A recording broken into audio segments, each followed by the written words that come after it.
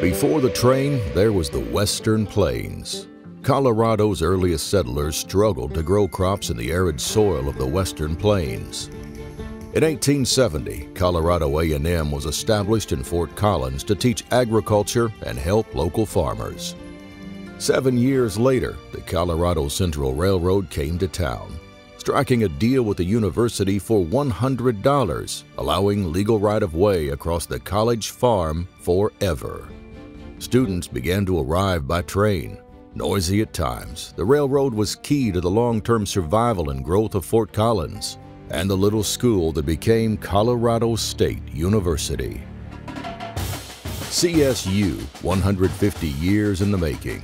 Trains, planes, and $100 deals. Learn your history.